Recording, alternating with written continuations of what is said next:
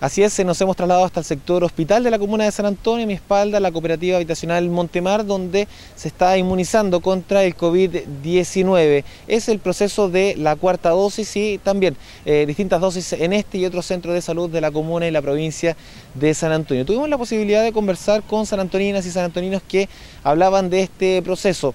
Hay 100 números que se otorgaron durante esta jornada en este lugar, los cuales fueron utilizados por una importante cantidad de sanantoninos. Muy temprano fueron ocupados estos números y ellos están finalmente en este proceso de espera para ser inmunizados. Conversamos con algunos de ellos quienes hablaban de esta cuarta dosis, hablaban de este proceso de vacunación contra el coronavirus y también hacen la invitación a la comunidad en general a poder ser parte de este proceso de vacunación para seguir combatiendo el coronavirus no solamente en San Antonio sino que a nivel nacional. Estas son sus reacciones. Bien, sí, esperamos poquito rato. Esperemos que nos haga bien y que duremos un poco más.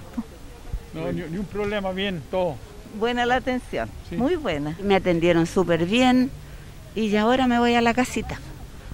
Claro. Me siento bien y es lo único que les puedo decir, que está todo ordenado ahí, todo. Súper bien, ¿no? Te hacía falta la cuarta, ¿cuánto se llama? No? ¿La cuarta dosis? La cuarta dosis, sí. Sí, bueno, que toda la gente que se venga a vacunar nomás porque hace falta la última dosis, sí. Claro que sí, pues hacerle una invitación, que no sean cobardes, que vengan, así podemos vivir más, mucha gente.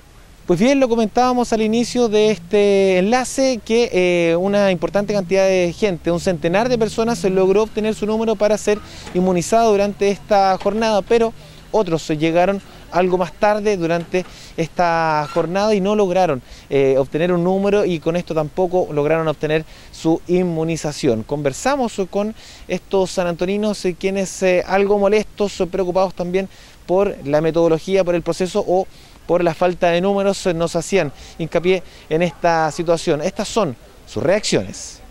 Que yo traigo a vacunar a mi hijo a la dosis de refuerzo y estas señoras igual se vienen a vacunar. Y son recién las 11:10, claro. Dice hasta las 12 la vacuna y no nos dejan entrar. No, el mismo problema que tiene la señora, imagínense que yo ando recorriendo casi toda Barranca porque ellos me dijeron que abajo estaban vacunando la gobernación. Vine para acá, imagínense la hora que es. Y con problemas de movilidad, ando de las 9 de la mañana que ando traqueteando, no podría andar haciendo estas cosas, lógicamente ya es indignante ya para la gente. Yo tengo el número 100. Ya, y yo trabajo aquí en el área verde y resulta que tengo 77 años, voy para los 78 y hay una sola persona vacunando. ¿Y cómo no lo pueden mandar dos personas que los vacunen a nosotros? Pues hay uno solo, antes habían 3 aquí con la otra.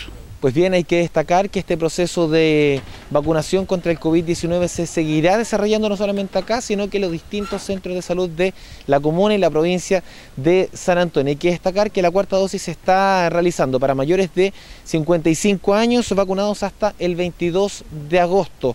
Y luego también respetando cada uno de los calendarios personales el proceso de vacunación si es que todavía no completa este cronograma. Esa es la información del momento desde acá, desde la cooperativa habitacional Montemar, uno de los distintos puntos de vacunación que hay contra el COVID-19 en nuestra comuna de San Antonio. ¿A cuánto teníamos para informar? Retornamos a los estudios centrales.